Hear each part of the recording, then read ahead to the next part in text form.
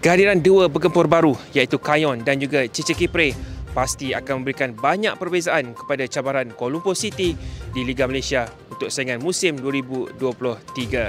Jelas Ketua Jurulatih Bojan Hodak, dia mengharapkan pasukan KL City mampu sekurang-kurangnya memperbaiki pencapaian mereka pada di tangga ke-6 pada musim lalu. KL City tidak melakukan terlalu banyak rombakan untuk musim ini kecuali menambah tonggak import terutama di bahagian serangan.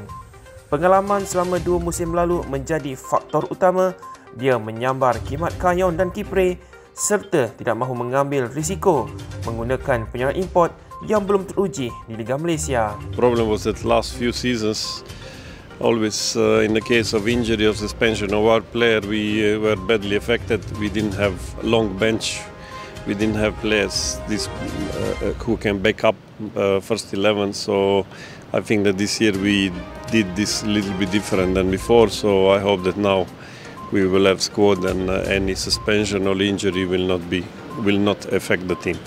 Look, they are both proven players. They are older, experienced players. I don't look at their age. Some people say that maybe they are slightly too old, but for me, age is a number, and we will just look to rotate lots of players because there will be lots of games this year. The league is bigger. We will have more matches, and I think that this will help to keep in every match best 11.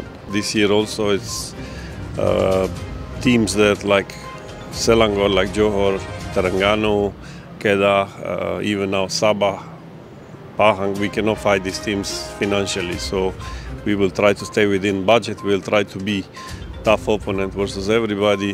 This year we don't have extra cups to play, so we're still planning to finish upper half of the table in maybe better than this year in the league. And we'll again try to surprise in some of the cups. We'll see. AFC Cup, probably we need to be for AFC competition, we need to finish top 4.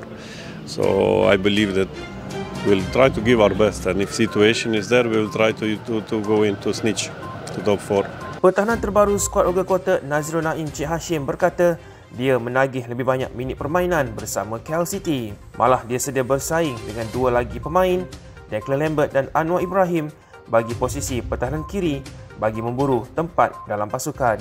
Sejujurnya saya ingin peluang bermain, so saya nampak KL City membuat tawaran dan InsyaAllah lah, saya berharap musim ni saya dapat buat comeback untuk prestasi saya sendiri dan untuk karier saya lah.